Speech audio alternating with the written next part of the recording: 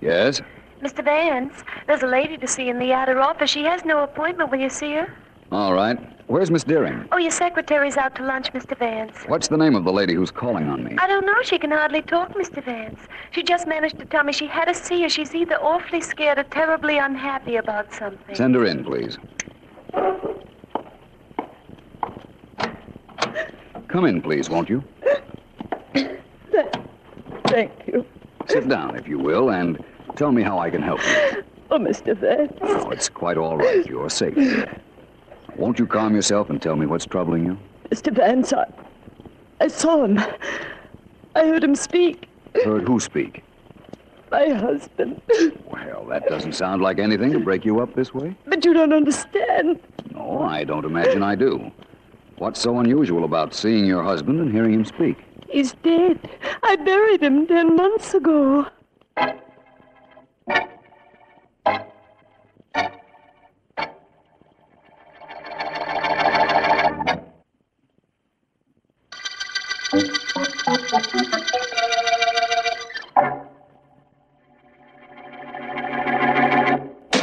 Stop that, Flo. Stop it. I'll stop it. I'll stop it when this plate cracks against your head instead of the wall.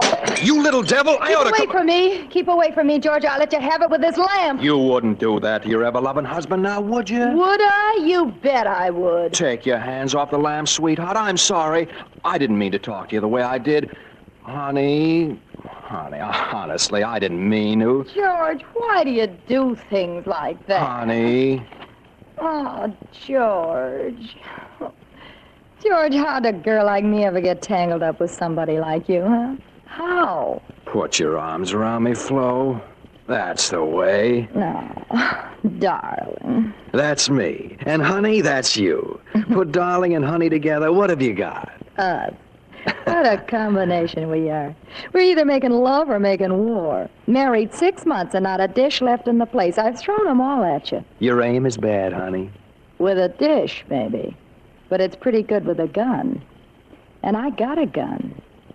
Only, darling, don't ever make me use it on you. I'll miss you so.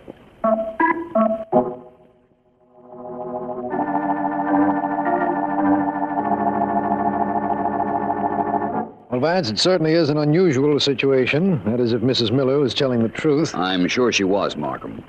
I know it's no case for a district attorney, and I didn't come here to talk to you about it professionally. I am interested in your reaction, though. She said she buried her husband 10 months ago. That's right. And she was wearing deep black, Markham. A black dress, black gloves, black veil. And I checked with the undertaker who had charge of the funeral. She buried her husband, all right. The records show that a Daniel Miller was interred in Holly Oaks Cemetery just 10 months ago. And his widow, who after 10 months reverts to her former status as wife, claims she saw him on the street. Why didn't she go up to him? As she explains it, she was too stunned to do anything right then. By the time she recovered her composure, the man had disappeared. Uh-huh. What's your opinion of her story, Vance? I believe it. I believe she saw a man she honestly thought was dead. You mean a dead man has come to life? A corpse is walking around this city? To all intents and purposes, yes. I promised Mrs. Miller I'd do what I could to help her. She's on the verge of collapse. Yes. Well, call on me for anything I can do, Vance. Thank you, Markham. If you think of any way a man can be dead and buried and suddenly come to life, let me know, will you?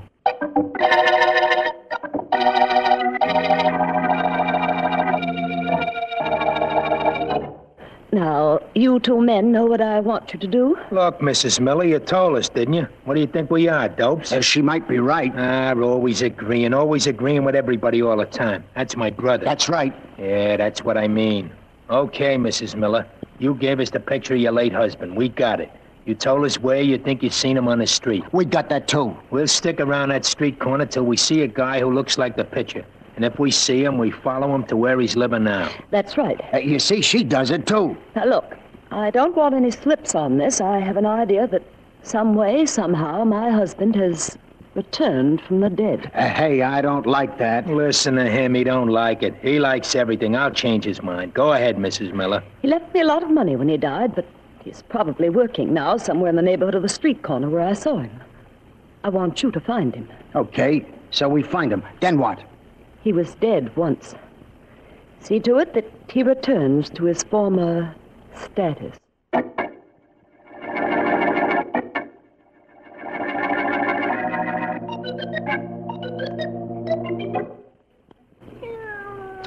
You're playing with that darn cat of yours again. Leave him alone. Don't be funny, Flo. Keep reading your paper. Chang and I having fun. Come on. Fun Here, with boy. a cat. Oh, brother. Well, I've got to go to work in a few minutes, and this is how I relax. Besides, honey, he's a full-breed Persian. Well, let him do something constructive with those hairs of his he keeps shedding over the rug. Teach him to crochet or something. Maybe he can make me a shawl. He's a good cat, aren't you, Chang? Real good cat, huh? Yeah. George. Yeah? You never told me What's the anything matter? about where you came from before you married me. I was found in a cabbage patch. Don't get cute. On you, it Come don't look here. good. Yeah. I've been boy. thinking about this for some Here, but time. here's some string. You know, I don't Yeah. know a darn thing about what you were before we were married. What about it? Don't talk to me like that. I'll bounce an ashtray off your head. Now, look, honey, we said there'd be no We more said of there'd this. be no more battling if you talk to me the way I'm entitled to be talked to. Kid, let's understand things. I'm your husband. I think you love that cat more than you do me. Every time I think of you feeding him and brushing him, I could... Darling. Oh, honey, let's not fight. What were we fighting about anyhow? You see, it isn't important. You don't remember. Now, come on over here, Okay. Get that lap of yours ready. All right. Ah, here we are. Oh, now I know why we fight. Yeah? Well, tell me. It's so good making up. Like this.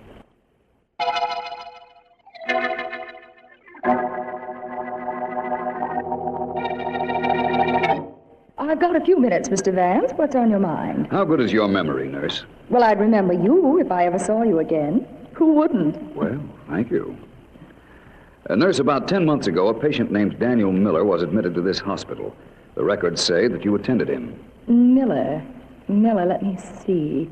Appendectomy? No. To tell the truth, I don't know what he was in here for. His wife told me that he was in this hospital a few days before he died. But he was removed from here at his own request and died at home, as I understand I it. know the man you mean. Short, medium weight, dark hair. I've never seen him. Oh, well, anyhow, I know whom you mean, Mr. Vance. I remember him very well. Raised quite a rumpus around here about going home, and we finally let him. What was the matter with him? Do you remember that? Yes, I do. He'd been poisoned. Poisoned, eh? Well, that's something I didn't know. Accidentally, would you say? Figure it out for yourself. When we told him what was the matter with him, he said something like, "She did it, finally. I want to get out of here. I'll take care of her in my own way."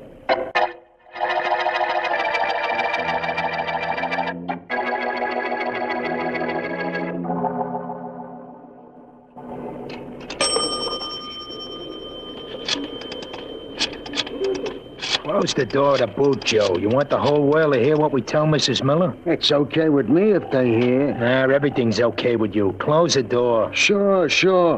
Only it's a tight squeeze. There.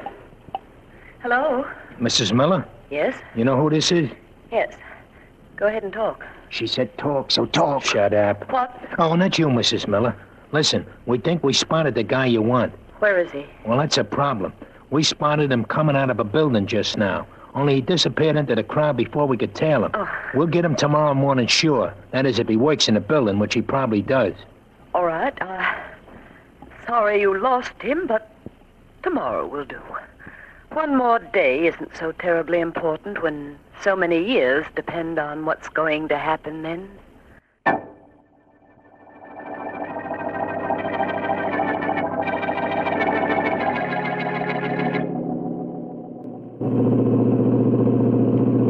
Thanks for getting me official permission to investigate the grave of Daniel Miller, Markham. No trouble, Vance.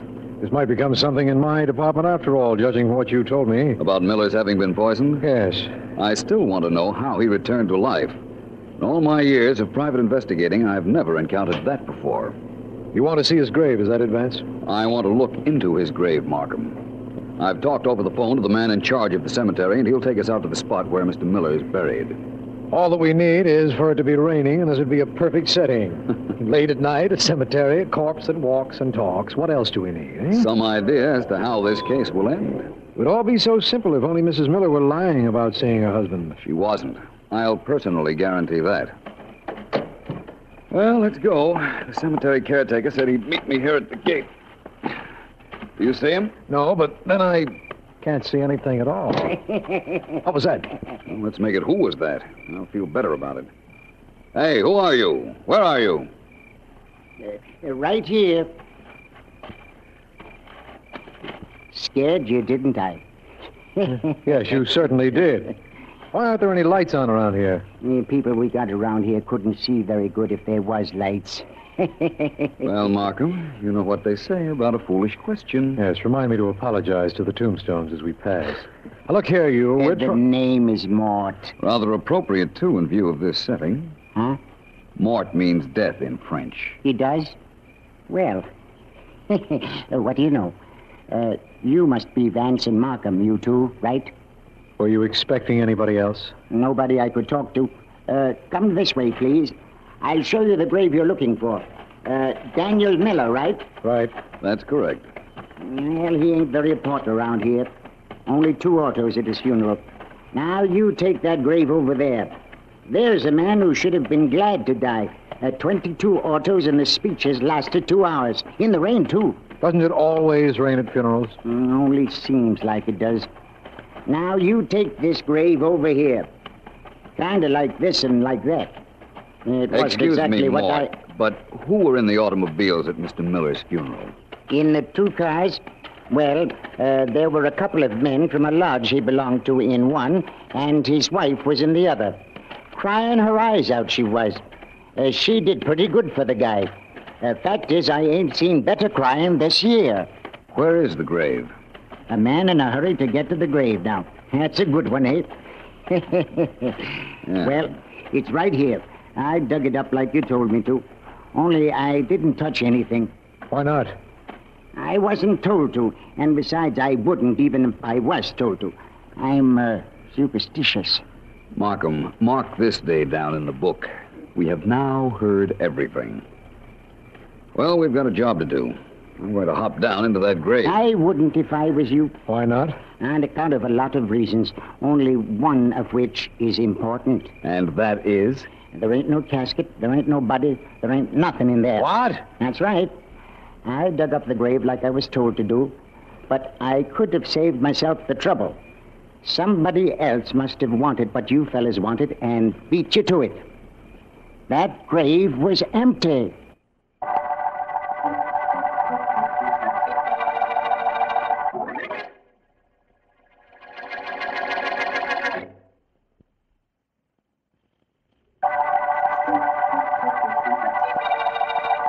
This is District Attorney Markham. The case we're working on concerns the reappearance of Daniel Miller, ostensibly dead and buried 10 months ago. When Miller's widow comes to Vance, she insists she saw the presumably dead man on the street. Logic or explanation for the case is completely missing, especially inasmuch as an examination of Miller's grave reveals no body. Vance has gone to check into more details, and we are at a loss to explain any other characters in this situation, including 2 men who are...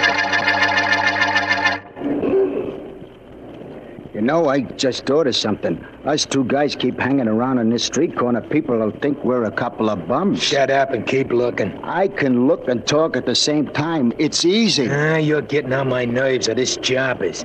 Nothing to do but hang around here watching a building. I'm gonna get... Hey, Joe, there he is. That guy who just came out of the building, that's the guy. It sure is. What do we do now? We follow him. Only this time we don't lose him. Come on. Yeah. Don't we call Mrs. Miller like she told us to? We call her after we call on that guy who just came out of the building.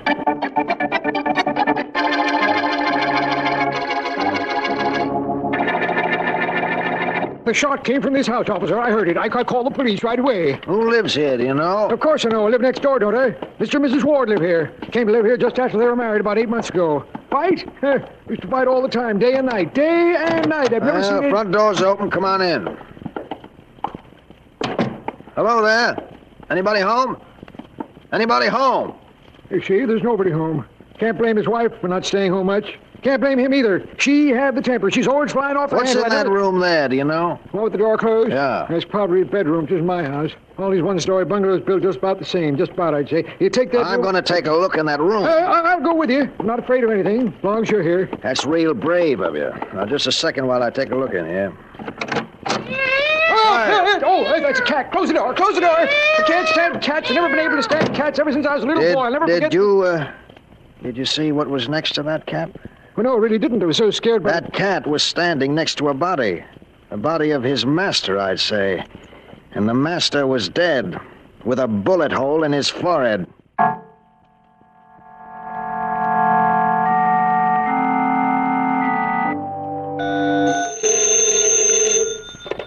Hello, Philo Vance speaking. This is Markham, Vance. How many cases have you helped us solve, Vance? Why, I don't know. Why do you ask? Because we've finally been able to help you with one. Oh? Yes, a man known as George Ward, who lived with his wife at 10 Jackson Road, was found murdered a little while ago. Yes? Merely as a matter of procedure, Homicide Sergeant Heath took his fingerprints and checked them. He found that George Ward is really Daniel Miller, the man you've been looking for. Well, that's very interesting. What were the circumstances of the murder? Well, Ward, or Miller, was shot with a small caliber revolver. When the police officer on duty came into the room, the body was being guarded by a gray Persian cat. It belonged to the Wards, as I understand it. I see. Well, thank you for calling, Markham. This is beginning to make some sense to me now. It is? Definitely. I believe I know what happened to Daniel Miller 10 months ago, but I'm not sure. How do we find out? How, Markham? Why, by finding out who killed George Ward, of course.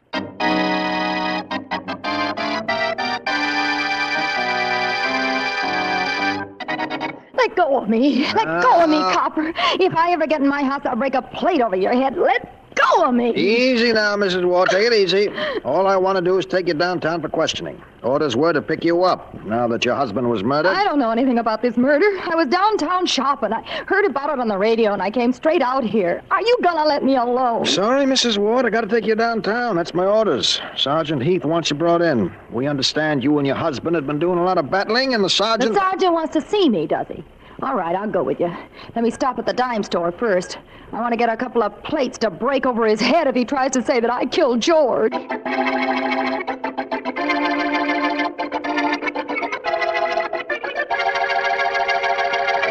Okay, Mrs. Miller. You heard the radio. Guy named George Ward was killed. That was the guy whose picture you showed us. It sure was. It was his picture you showed my brother and me. We followed him to his house, a bungalow, and then we knocked him off. And now you want to be paid. That's right. It ain't wrong, lady. Shut up, you. Everybody tells me to shut up. Now, look. You two followed orders. You did as you were told. But how am I going to be sure the man you killed was my former husband? Oh, dear, this black dress. I could get you a wisp room, lady. Never mind. You got a point there, Mrs. Miller. You couldn't be sure that Ward and your husband was the same guy. Suppose we wait till tomorrow when you see the pictures in the paper. That ought to be proof enough for you. Sure it should. Sounds all right. Suppose you two come around here tomorrow night and I'll... Nothing doing. Nothing doing, lady. Why not? I don't know. Ask me brother. Well, why not come around here tomorrow night? I'll pay you then. Mrs. Miller, by tomorrow night, you could be 1,000 miles away from here. You got what you want. You're really a widow this time. All the dough the guy left, you know you can keep now. You don't have to worry about us ever coming back and throwing you out on your ear. You're pretty smart, aren't you? We sure are. I'm smart enough to know the score. No, lady, you're going to have company until them papers come out. Joey and me, we're staying here. I won't have you in my house. I'll have you thrown out. Sit down, lady. You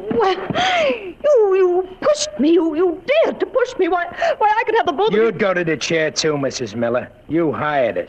Remember it. Oh, expecting somebody? No. Well, get rid of whoever it is. Yeah, get rid of him. Both of you stay here. Oh, no, I'll go to the door. And I'll stay right behind it in case you get cute. Come on. I'll stay here, huh? You want me here? That's right. All right, Mrs. Miller. Open it up. Mr. Vance. Good evening, Mrs. Miller. I believe I have some news for you. May I come in? Not right now. I'm busy. It won't take a minute. There we are. Oh, I'm sorry. I didn't realize you might have had company. My name is Vance. Well, change it. Your friend isn't very sociable, is he? Seems to me I recognize him. Isn't he one of the Dilling brothers? The police are looking for them. Vance, I've got so much to tell you, but arrest these two men. They're murderers. They killed a man known as George... You've got a big mouth, lady. And you've got big hands, my friend. I don't like women being slapped. No? How much don't you like it? This much. Hey, what do you think you're doing to my brother? I think I've already done it. Yeah? Well, I can take Stay care right of you. where you are. I don't want to have to use this gun. Now, suppose we all relax and we finish this business that was started in my office yesterday morning, Mrs. Miller. What are you doing? Oh, I'm sorry. These black dresses, they pick up everything. I was just trying to get some lint off. You've got some of the lint off, Mrs. Miller, but your dress isn't entirely clean yet. Oh, is there something else? Yes, but it can wait. You're surprisingly calm, Mrs. Miller. Why shouldn't I be? You're here. I have nothing to fear now. Have I? I don't know. Did you ever meet a man named George Ward? George Ward. That's the man these two brothers admitted to me they killed. Why, you Shut up. dirty... They said he was my husband. That's why they were here, and they tried to blackmail me. You never saw or knew Ward. No. Vance, I thought my husband was dead until I saw him on the street the other day. I never saw him again, never. If he changed his name to Ward, I didn't know it. That's entirely possible. You believe me, then? I believe that seeing your husband on the street was a great shock to you. I believe you honestly thought he was dead. I believe you didn't know he was living under the name of Ward. And I also believe you murdered him early this evening.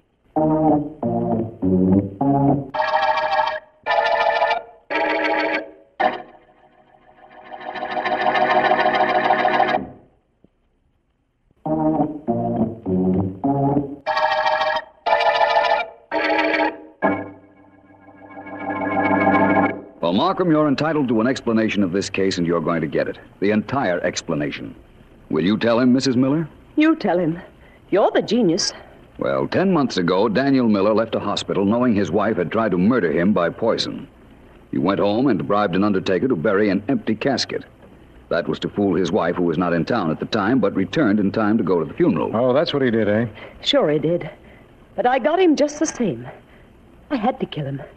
You hear me? I had to. I couldn't stand him when he was married to me, but it was worse when he was married to another girl. And I'd kill him again if I got the chance. I'd kill him Better again. take her out of here, Burke. Right, Mr. Markham. Come on, you. Let's get going. You'll never send me to the chair. I'll say I'm crazy. I'll say I'm insane. They'll never be able to kill me for what I've done. Come on, out. You only think you... Well. Well, Vance, where were we? We were talking about how Miller had himself buried in an empty casket, which he later reclaimed. Yes. What happened after that? Daniel Miller then disappeared and adopted the identity of George Ward, marrying another girl and starting an entirely new existence. Uh-huh. Then Mrs. Miller saw him on the street and realized he wasn't dead and might show up at any time to either accuse her of attempted murder or throw her out in the street. So Mrs. Miller went to you. That was a mistake, but she was so confused at the time she couldn't even talk, much less think.